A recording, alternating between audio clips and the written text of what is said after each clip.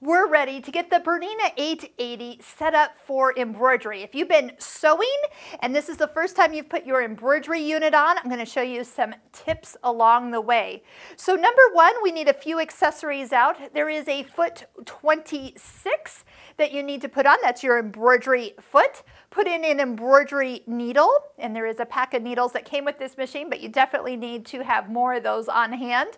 The straight stitch throat plate I've already put that on the machine. So let's go ahead and tell the machine what we've done so far. I touched the throat plate area and tell it the 0mm throat plate. Plus tell it you are putting the embroidery foot 26. If you don't want to scroll, do the 0 to 9 and then type in 26 and select the foot. So those two are set up. Now you can put the embroidery unit on at any time. It can have the machine on, it can have the machine off. If it's already been turned on, it will start in the sewing world, and then we can always touch the home button, and then we can touch and go into the embroidery side. So since we can actually sew with the embroidery unit on, that is something to know, that you can actually toggle between everything.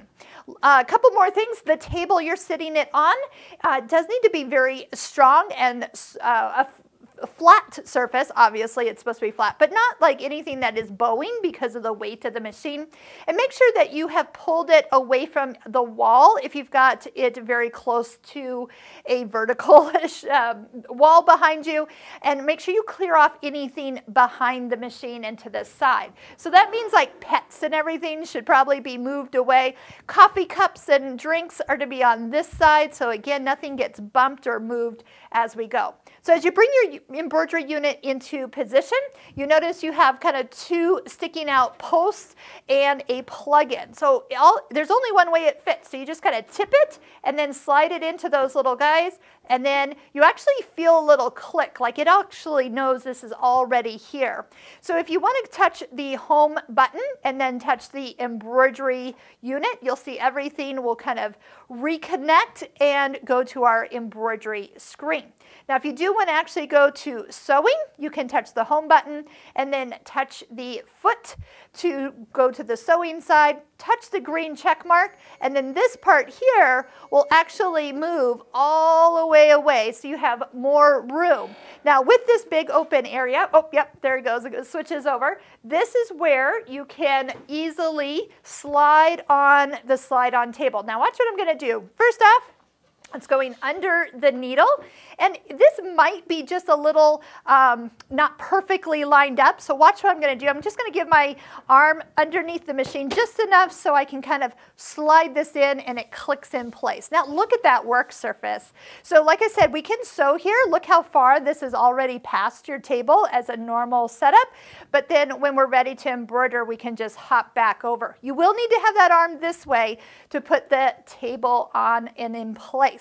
Next, I have threaded the bobbin case. So not just the normal click, but a click and a second click. So make sure you watch our embroidery bobbin tension video for you to know what the difference is. So that puts a little bit more tension on that bobbin thread, and it pulls our top thread down to the back side of our embroidery, makes the top look pretty. The last thing I want to talk about is make sure that your machine is plugged into a battery backup. So under this table, it's not a surge protector, and it's definitely not plugged into the wall, but a battery will actually assist if I totally lost power. It would be embroidering away, but it also makes the machine just have that nice constant even power. Now if you're embroidering in the wintertime, that might not make such a difference, but those of you embroidering in the summertime or the warmer months of your area, you might find some irregularities that would happen if you're not plugged into that. So again, we'll put links below this YouTube video for what a battery backup is and where you can actually click and purchase one. So that is kind of that main setup, but the key is just to clear out all this area. It's really easy to take your embroidery unit on and off, and then the flat surface is so key for getting the perfect stitch.